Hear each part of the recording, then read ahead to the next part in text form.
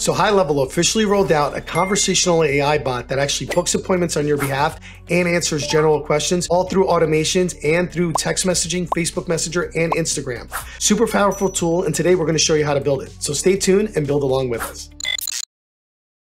All right, so the first thing you got to understand is that one, there is a cost associated with this. Now, depending on the different version that you might be in for HighLevel, meaning you're probably under somebody's private account or you might be under your own account, you have to have conversational AI turned on. Now, the way to turn this on is if you have an agency account or you're using your HighLevel account is one, you're going to come in here, you're going to switch to agency view, you're going to go right to your settings. In settings, you're going to go to company, and in company, you're going to scroll all the way down and you're going to see that it has all these different features that are going to be enabled. Now, the thing that I will tell you, content, workflow, LC, and also reviews AI, which is new. This is a new little sneak peek. I can't wait to see what that's about. And then you have enable conversational AI. When you enable this, if you're not in SaaS mode or your clients are not in SaaS mode, any account you enable this on, you will eat up the costs. And it's 5 cents for the conversational AI, 5 cents per call. Again, if you're using somebody else's HighLevel, there may be a little bit of an upcharge because they have to maintain the software and do a lot of stuff in the back end. So if that's the case, there might be a little bit of upcharge. So instead of 5 cents, might be 7 cents. But again, that's going to be very dependent on what you have. Your version of HighLevel, if you're under somebody else, might not have this turned on. So it might be something that they're willing to do a little bit later on. But for anybody that's out there, just make sure that this is on. And if you're doing it for other clients, the second you turn this on, it goes on for all the other accounts.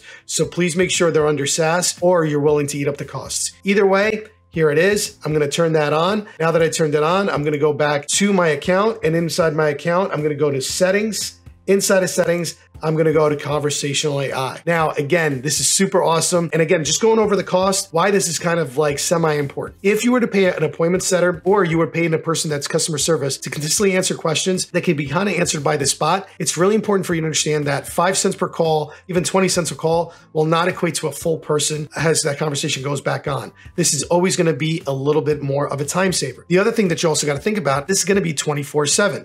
So the fact that you're going to have somebody going back and forth at any given time with the bot versus an actual person, it allows you to be open a lot longer and getting people onto your calendar. So with that being said, let's go ahead and start building this thing. Now, when you're first going to come in, you're going to go into bot settings, and in bot settings, you're going to notice 3 kind of features. You have off, which again just means that this is not going to be working for anybody else. You have suggested, which means it helps with the chat window. So for instance, if you're having a conversation, this will act as a suggestion for the answers that you train the bot with. And then at the end, you're going to see Autopilot. Again, it says beta. So if you're looking for perfection with this thing not making errors or something not going wrong, it is a bot, then this is not going to be the option for you. If you're willing to kind of having a very low error rate and this thing kind of handling the majority of your questions coming in, then this is the direction to go. It's still in beta, and you got to understand there's going to be some mistakes that are going to be made. I'm willing to take the risk considering it's a very low error rate, and I want to make sure I can get this so my customers can always have an ability to book an appointment and I can go back and forth with them in a conversation. Now, what I'm going to do is I'm going to go ahead and set it to Autopilot. Next, it's going to have supported channels. As of now, it has SMS, Instagram, and Facebook. Now, what I will tell you is that if you're active on Facebook or Instagram through cold DMs or any process that way, you're going to want to make sure you don't have this on for that, because what's going to happen is every time you engage with a new contact or a new engaged conversation, this thing is going to fire and it's going to throw things off. If you want that because you're not really checking your Facebook Messenger or your Instagram, then go ahead and go at it. Now, same thing with SMS. If you're active on Instagram or your phone number is being used and it's consistently being used by team members and things like that, this thing will activate on any new conversation. The whole point of the bot is to take over that, so then you don't have that going on at the same time. So for instance, even if you wanted to create a separate number just where people can book appointment or text that number, then you can go ahead and do that, and you can reserve another number for any text messaging activities that your team might be doing. So just a different way to look at it. But for instance, our main default number is where this is going to go after. So we only have one number and we only have this bot that's going to be on that number. So that's what we're going to do. So I'm only going to enable SMS because we're active on Instagram and Facebook. So we're going to kind of leave that alone. And then what I'm going to do is I'm going to come in here. I'm going to go ahead and the advanced settings, I'm going to put the name, it's automated marketer.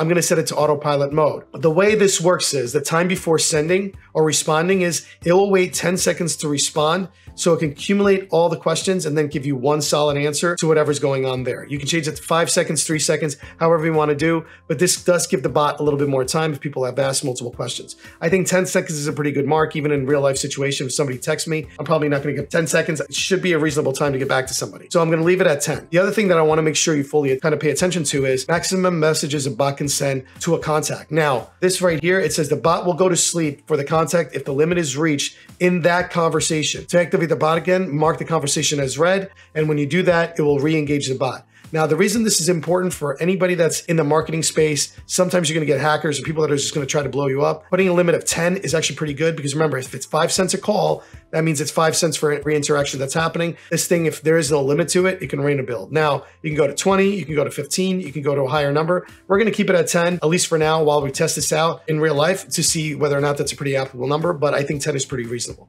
Now that that's said and done, the next thing I'm going to do is I'm going to configure intents. So I'm going to go all the way to the right-hand side. Now, I want this thing to answer general questions and I wanted to do general support. The other thing I wanted to do is I wanted to book on an actual calendar and start going back and forth with appointment times.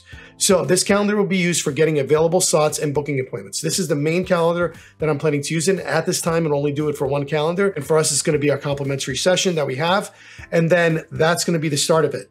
Now, if you don't want it to book appointments and you just want to send people the calendar link, you can go ahead and do that. But for this particular purpose, I want actually to give it times back and forth. And I want this bot to have a conversation with my individual. So I'm going to uncheck that box. And then the conversational flow, it's very easy. It's going to ask in the order it sees, right? Now, the one thing that I do this on a Word doc prior to you putting it here because the order matters. So when you hit add, it will take the first one out and then it goes by 1, 2, 3. So what I had to do is just kind of like I deleted them and had to re-add them because I wanted the order to be what's your name, what's your email, and do you want to book a session kind of thing. So when you come in here, you just add the question. What's your name? Can I have your email just in case our bot can't answer your question? And do you wish to book a complimentary session? So I have all that, right? So when you add all those questions, you hit save, it has those sections. Now comes the bot training. We're using our agency website to basically be the source of gathering and pulling all the information. So we have that here, as you can see.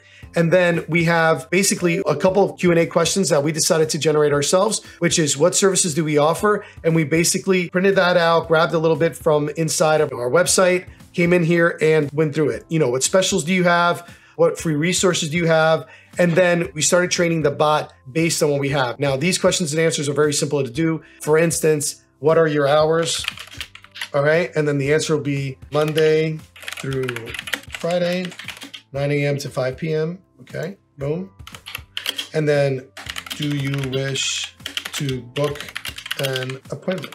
Okay, and I'm gonna go ahead and hit save. And it's that simple. Now, if that question comes up in that manner, it can go ahead and do that. Now that this is all said and done, I have my intent figured, I have my bot training done, I have all my bot settings, I have the sites. It's going now, believe it or not, it's still pulling our site. So we're just gonna let that run and then I'm gonna go into the bot trial. Now, this is kind of the preliminary bot. This is how the bot will react on normal conversations. So I'm gonna go, hey, hello, I'm an assistant from Automated Marketer. What's your name? This is a perfect response. So I'm gonna go, boom.